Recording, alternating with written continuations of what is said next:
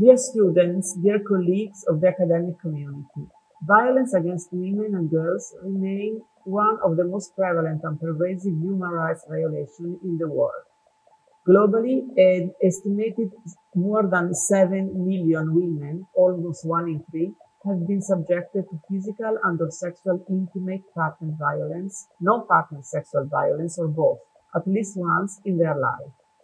This scourge has intensified in different settings, including the workplace and online spaces, and has been exacerbated by post-pandemic effects, conflicts, and climate change. The solution lies in robust responses, including investment in prevention.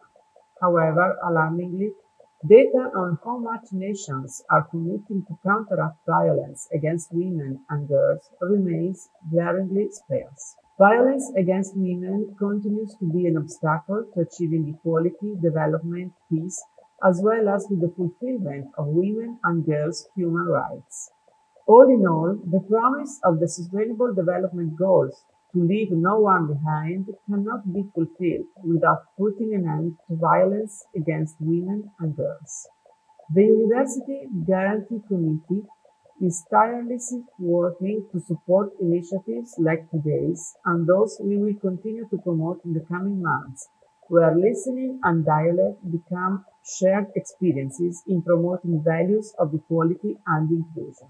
The university, on its part, has developed a detailed program document, the Gender Equality Plan, outlining the steps to achieve a genuine balance within the dynamics defining life within the ideal boundaries of our university.